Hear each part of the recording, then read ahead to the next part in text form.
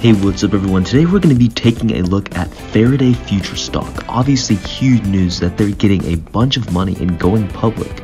But we'll be especially looking at where this company stands in the huge bath of EV companies right now and what the stock could look like in the future. Also, consider subscribing to the channel if you haven't already, if you enjoy videos like this. So first of all, let's quickly review the details of the merger that is taking Faraday Future public. So the SPAC itself is Property Solutions Acquisition Corp, ticker PSAC. Pretty surprising since a SPAC, like the name sounds, was targeting a real estate focused company.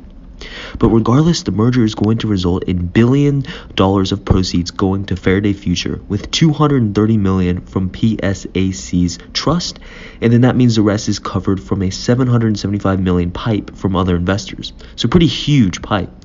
This is imputing an equity post-merger value of $3.4 billion and is going to end up with Faraday trading as FFIE by the end of Q2 2021.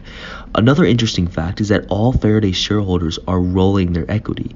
And the biggest and most important thing is that this is going to allow the company to fund the production of their long-anticipated FF91 SUV. So that's definitely a positive. But one thing to definitely be aware of is the ownership breakdown post-merger. Faraday Future had a good deal of debt, which we will see that turned into 17.2% of equity for those they owed it to. PIPE shareholders will get 23%. Current Faraday shareholders will retain 51.1%, and finally SPAC shareholders will hold only around 6.8%. So be aware that buying PSAC stock, there's a decent amount of dilution. So look, if you weren't aware before, Faraday Future has a very troubled past, which I discussed quite a bit in my last video, which is linked in the description. But I also think it's important to be able to recognize that a company can emerge from really difficult times and perhaps be even stronger for it. And this SPAC deal, I believe, gives them an enormous chance to do something great. And their main vehicle they want to get onto the roads, the Faraday Future 9.1, it actually has been extremely impressive from the specs that they claim. The two main stats that stick out are the 0 to 60 in 2.4 seconds and the 1050 horsepower. And they also say the car gets 378 miles of range. And inside the car there are 11 displays, so certainly an advanced car. They also have received a surprisingly large amount of more than 14,000 reservations for the car. And on their investor presentation, another very interesting stat is that the 9.1 recorded a faster time at Pikes Peak than the previous record for EVs set by the Tesla Model S. So there's definitely something there to what they say. And you can see some comparisons to other EVs. And the car has a much better 0 to 60 than other similar cars, and also has the highest horsepower out of the vehicles that they listed here, a selective listing. And the range is not bad, right up there with Tesla. And the charging time is fairly low compared to peers.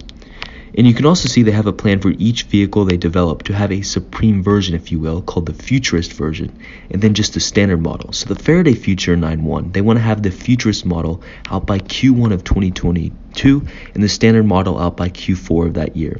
The futurist model will cost $180,000, so quite a bit, and then the standard model will be just $100,000, just $100,000. The Faraday Future 8.1 will be coming out next, which is designed to be a little smaller and also more affordable and more designed for mass market vehicles. The futurist version will start at $95K and is planned to come out Q3 of 2023. And the generic they will release at the same time for a much cheaper $59,000.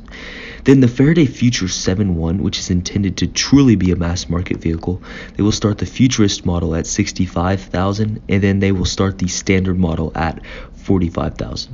So as far as the 9.1 goes, it's clear they're appealing to the extremely elite and wealthy market. They certainly aren't targeting the average person with a car that will probably end up costing $200,000.